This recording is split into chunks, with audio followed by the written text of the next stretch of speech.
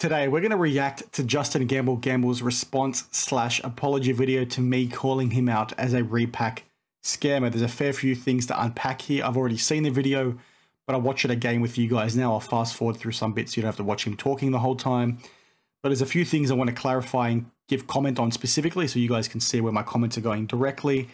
And then also play some other clips from some of his other videos because I think they'll give some context to the whole, situation as well. But it's a pretty interesting one. So, bear with me as we do jump into it. Yo, what's up guys? My name is Justin. Welcome back to Justin Gamble. There's been some controversy about us and I want it to be very clear. I have no hate towards Dan, the card man who made the video. Honestly, he made some valid points. I just want to say our side. Do not shoot hate towards the Dan. Appreciate you making the video. All right, good luck. As you can see, they've sped the video up so the guy's not on crack, so don't think that. But some people will comment immediately and say he's trying to suck up to me and all that sort of stuff. That stuff doesn't work on me. I'm going to give you my honest and open thoughts regardless of what this guy's trying to say and all that sort of thing. So take that with a grain of salt when he's maybe thinking that you guys are thinking that he's trying to do it to suck up. Fusion. One of the things that he said in the video is someone bought one of our high-end boxes that cost $1,100 and pulled a Christian Watson True RPA, and he showed the comp in his video and it was $61. Yeah, that looks fucking horrible. I'm not gonna lie. So yes, it does look fucking horrible. That's why I included it. I'm fairly certain this person spent about $2,500 USD and they lost about $1,900 from what I recall. So it's pretty poor form for that poor customer. And this was the comp that I did compare to the card that he had. Now I'll put on screen right now the one that was within his repack. It was a single color, napkin card. Now I'll get to my thoughts in a sec after he shares a bit more information. That does not look good. On bids, $61 in an $1,100 box. That looks fucking terrible. I'm not gonna try to run from that. But here's my explanation. We bought that card at Burbank, and around then, you go on Card Ladder, look up the comps around then, they were going from $580 to like $400. So what he's sort of saying here is they bought it at a time when the comps and the pricing tanked in the next, 4 to 5 weeks, which is maybe hard to believe seeing a card sell for that much less. And the thing that I want to clarify here is the ones that he showed as being the comparable sales, the patches are so much nicer on these, right? They're multicolored, they're pieces of the numbers, it's stitched, it's all that sort of stuff, right? Whereas the one that was in his repack was a single color white napkin. So I don't think these prices are super comparable, but maybe it brings the price of that card up, $200. But even then, like that is still questionable to have into a repack of that price point. He'll share his thoughts on why he thinks that why that's okay. But I think, he needs to do a bit more there when it comes to making things clear for his customers. I'll share my thoughts on that in a second as well. I'm not sure if many people understand the economics of how a repack works. Unfortunately, not every single person who buys a pack can make profit. There might be other products out there. Now, that's a pretty simple thing to say, but I was shocked at how much pushback I got because people misunderstood what I said in my original video. Some people were saying, well, Daniel, how the F do you think people make money off selling these repacks? Not everybody can get a card worth more than the price of the box. Obviously, right? But my whole point in my original video was it's not okay to sell a $1,100 box and give people $60 cards, right? That was the point I was trying to make, not that everybody had to get rich off the back of the box. That exist where, like, say you buy in for $500, at most going to lose $100, get a $400 card, but at max only get like a $700 card. But me personally, look at the channel. We're called Gamble. We like to go for the fucking moonshot. Now this is where I think he's let himself down the most, right? He refers to himself as Gamble. He refers to basically wanting to go big or go home when it comes to selling these repacks. But if you go ahead and watch that live stream and check out the live comment and then also the comments below, a lot of people are really confused, right? And people were questioning what the heck was coming out of these repacks. So that whole gamble element was lost on them. Now, as I did say in my last video, people buying into those repacks are obviously stupid because they're not doing their research, but that doesn't make it okay. So for him as a business, I think the thing that he needs to do, and I did tell him this in the DMs when he did message me before this video dropped, was that, he needs to make it more clear, right? He needs to tell customers, make it clear, have it on screen, have it in your comments, have it in your description, what it is these people are buying into. So there is no confusion because he can say all he wants that it's called Gamble. It's a gambling element. It's go big or go home.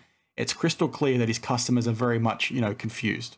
It's not good. I'm not even trying to make excuses or anything, but that stream was kind of a while ago. If you've been... So it wasn't that long ago. I think it was like 2 or 3 weeks ago. I think there was a third live stream that was since made private that I did mention in my video the other day. And the reason why that's relevant is because what people told me that were in that live stream was that the pushback he got was so bad that moderators were deleting and blocking people, and they've also since taken the video down. So we don't really know what kind of cards came out from that live stream, but it's pretty concerning because whilst it is a couple of weeks ago, that's not enough weeks ago to think prices have tanked all that much.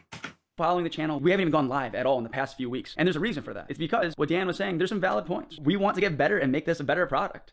So it's interesting to hear him say that he hasn't done a live for a few weeks, which is, you know, if he's being genuine here, it's good to sort of see that they have put the halt on it and stopped it, which, you know, might be genuine, right? Because they did make a live stream private that I just mentioned where they got so much pushback.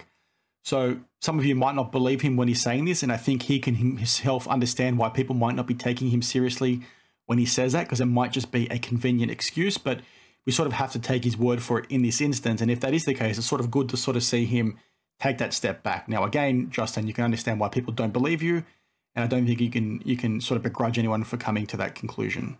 That's why we fully paused it. We didn't know what the fuck we were doing. We kind of just like hopped into this. My exposure to breaking is literally just watching people on Whatnot and kind of just copying their style. Like, I really like watching over. So that's a really interesting comment from him. And I think that's where, again, he's let himself down. It's where so many breakers and repackers let themselves down, because they make it up as they go along. They've got no experience. They don't plan it or anything like that. They sort of copy what everyone else is doing. And that's how you end up with these shit shows where these guys sell dog shit stuff to people and they make it out like it's a big deal because they want to sell more, really disingenuous and all that sort of stuff. But they're making it up as they go along. And that's really unfortunate. You cannot do that when you're selling $1,100 boxes. Now, this is not me getting on my pedestal or anything like that, as some people like to hate on me for. It's like common sense, guys. You're selling an $1,100 box. You cannot make it up as you go along. And I think he sort of alludes to that being a mistake on his part as well. Time rips. He puts on an entertaining show. So at least when I got into this, I was like, all right, I think I can do that, and just jumped into it head first. And we might have made some mistakes. We're never against owning up to it. We will 100% own up to when we fuck up. Another thing that he was saying in the video was, oh, there's no checklist. The checklist and making it more transparent would make this a lot easier.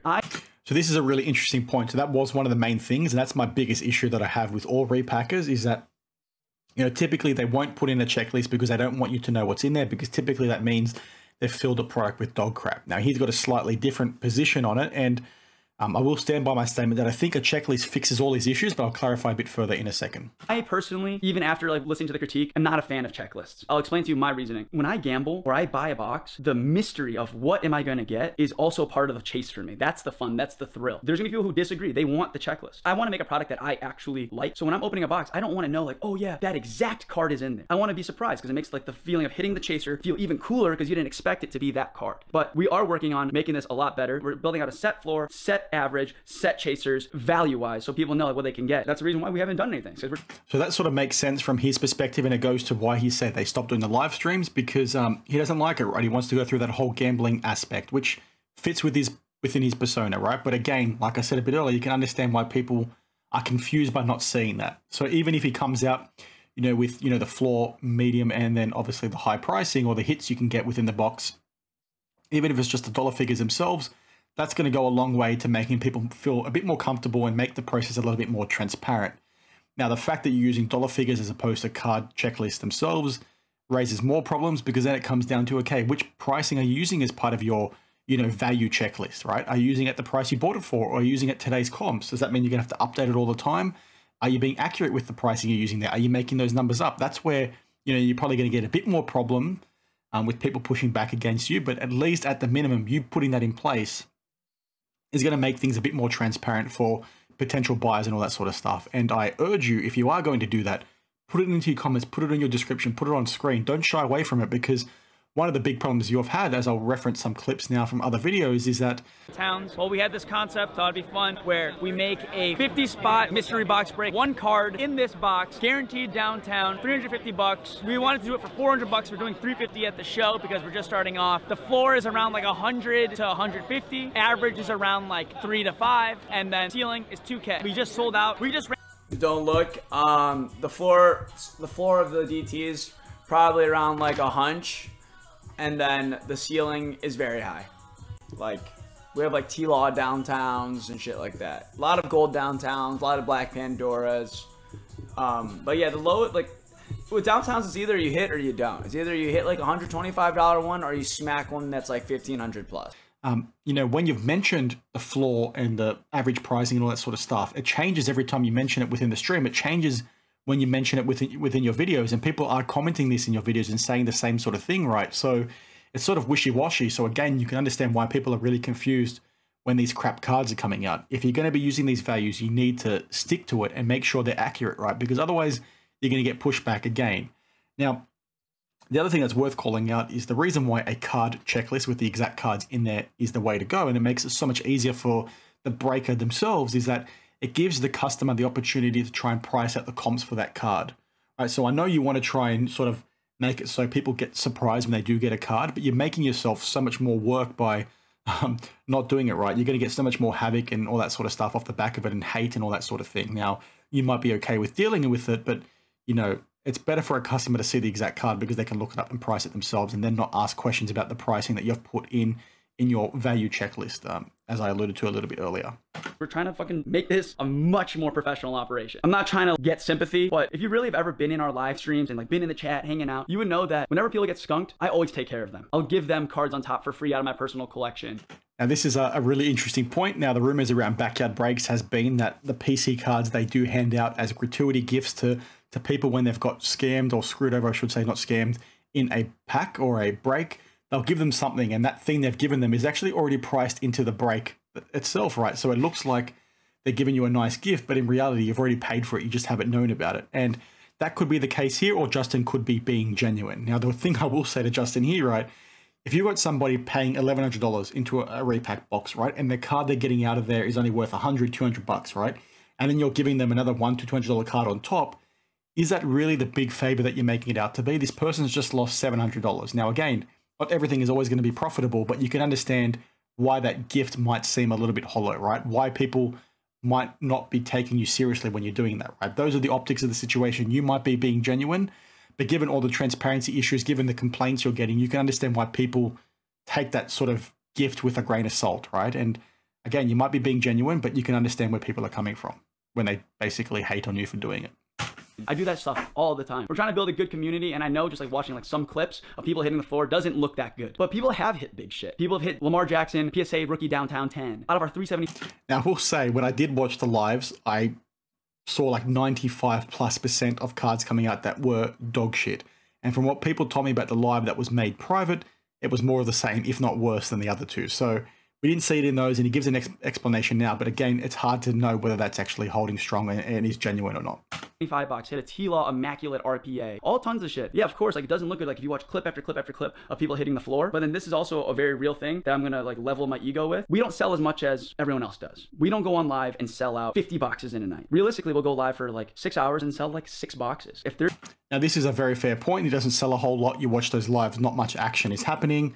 Now, could this be the reason why you don't see the big hits? Sure, but from outside looking in, when people are already questioning you, they might be saying, well, you've taken the hits and they're not actually on the table, right? Because you're not selling everything out. It's the end of the discussion, right? Because maybe you're not doing things above board. Now, if he is being genuine, it would be nice for Justin, as I saw in one of the comments today, for him to show one of the hits within the boxes, you know, at the end of the live to say, guys, you could have got this if you busted it open today. And obviously not mark the boxes or anything like that. He would have to open them all to find the one that he wants to show off. But it would be nice to do that, right? Otherwise, people are going to ask you the questions they're asking you. It's hard to believe when you're saying, you know, there are big hits in here when we're not actually seeing any of them actually come out, right? And another point he says, we have this product where it's just one of ones. It's a guaranteed one of one. It's my favorite product. Out above all the options we have juice boxes, high-end boxes, guaranteed downtown boxes, and a one-of-one box. The one-of-one box is my favorite. Yes, you can technically go comp the cards that are in there. Some of the cards, I'm not gonna even lie, a lot of the cards that are in the one-of-one boxes, the shields, very hard to get those at shows. I am the person who bought them on eBay. Those comps you see are me. So yes, those comps are what they are. But the thing is with one-of-ones, comps get a little weird because you have the only one. Say a card is only 200 bucks, right? But it's not like it's numbered to 99 where you can wake up and then that card is gonna resell and be lower. So what he sort of talks to here, I skipped, you know, the first minute or so, you can go back and watch it yourself, is the one-of-one box that he does sell. And what he does say is, yeah, the comps you're seeing for these one-of-ones are a lot lower than the price of the box itself, but they are a one-of-one, right? They're rare, people want them, so you can sort of sell them for a lot more. And he gives a few examples of some cases where he bought stuff for a lot cheaper and sold them for a lot more money, right? He was making a lot of money selling one-of-ones. And that position, you know, is fine, and it does make sense from that perspective. But again, you can understand why people are getting upset when they're paying a lot of money for a one-of-one box. I think it was like 700 bucks or whatever it was, and they're getting one-of-ones where they can see the comps for $100 or $200, right? And you can understand why people are getting upset about that, irrespective of whether you think you can make a big return off the selling of that, you know, one-of-one yourself. Had you bought it for $100 or $200, the person paying 700 bucks for that $100 to $200 card is not going to get, you know, a big return ever again, right? They'd be lucky to make 50% of their money back. So again, I can understand where you're coming from, but from a repack perspective, that's where the context would be really good for the buyer to understand what's actually in there. And you want to have that gamble aspect, like I said a bit earlier, make it a bit more transparent, and then everybody's happy. The other day I sold 10 101 shields for overcomps. I know that sounds insane, but it happened. And that's why I love that show, because even if, like, say you quote unquote hit a floor card in the 101, you can still set the price at whatever the fuck you want because you have the only one. Thank you guys so much for watching this episode. Hold on, I gotta get dog in the vid. Thank you guys so much for watching. So that is sort of it for his response to me. I thought it was, pretty interesting. There's a lot of things that he did, in fact, talk to there. This video looks like it's going for a lot longer than what I thought, so I do apologize. I'll try and cut some things down. I'll play some things here and there, but it's just an interesting one. I think if you watch these guys' vlogs, it's pretty easy to see why he rubs so many people the wrong way, because he's literally peak influencer. And he's peak influencer in the sense that, like I said in the last video, he had a pretty big and successful YouTube channel in the influencer space. So he's approaching cards with that same mindset where it looks like it's all about the money and all that sort of thing. Now, I did have a lot more that I wanted to dunk on this guy with, but I'm probably going to hold back to see how he actually goes when it comes to, him fixing his repacks and how he's, going to start approach selling it and all that sort of stuff. It's just going to be one of those things that I'll talk to if things get a bit spicy with the guy again, because you check out even his vlogs and there's a lot of things that are happening there that raise a heck of a lot of eyebrows. So do we take what he's saying here as being genuine, or do we take it with a grain of salt? I'm pretty open about the whole thing. I'll let you guys let me know down in the comments below. I mentioned in a few comments, and I think I mentioned in my triplicate video yesterday, that whether he's a scammer or whether he's being genuine is sort of irrelevant. The reason why I'm saying that is because his business is now impacted, right? Because he's now had to go ahead and implement things to make things more transparent for his customers. And the fact that he's made things more transparent means people might be a bit more hesitant when they actually see how big the gap between, the floor is versus the price of the box itself, right? If he's basically coming out and saying, well, the floor here is $100, right? Or $150 in an $1,100 box, I think you're going to get a lot more people shying away from actually buying that thing in the first place, which, if he is a scammer, now he's impacted, right? Or if he is being genuine, okay, it sucks, but your customers are going to be better off. And that's the most important thing when it comes to buying and selling. Your customers, especially your subscribers that are clearly watching you and they enjoy you as a content creator and they're liking you and they're buying into all this stuff, they don't like being taken advantage of. And whether you're doing that intentionally or unintentionally, it's happening, right? So you sort of need to look out for them. So let's sort of see what comes next. Let's see if he fixes this sort of stuff. But it's not a threat in any way, shape or form, but there's definitely a lot more information about this guy that I'm probably going to talk to depending on how things go. Now, I also need a bit more information, which is why I've not talked to some of those things yet. But if you have any, please share it with me. But I thought all in all, that was a good response. You can believe him whether you can buy into it or whatever you want, but it's sort of good to see somebody at least say, you know what, I'm going to take some accountability. Now, again, he could be doing that for show, like I mentioned many times now. But it is what it is. Let me know your guys' thoughts down in the comments below, and I'll see you in the next one. Cheers.